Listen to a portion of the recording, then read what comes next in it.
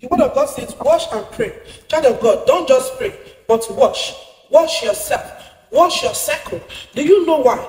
The worst thing you can do to yourself is that when you commit sin, or when you do something wrong, or when you are doing something against the will of God, or when you are doing something wrong to somebody, the enemy will not want you to see that. The enemy will want you to always see something else. That's why you have to pray, child of God. Pray. Say, God, always reveal myself to me. Wash and pray. Wash yourself. What am I doing wrong? Which area am I proud? The word of God says, if you judge the proud and you give grace to the humble, which area am I not good?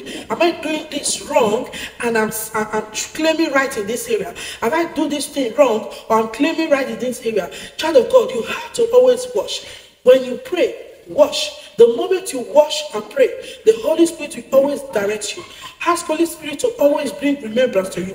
As a child of God, you have to have it in your heart. You have to hit your heart the moment you do somebody bad, and your heart is not telling you that this person, you have done something bad to this person, so that you should go and say, I'm sorry, or just be humble enough to say, this person, have mercy upon me.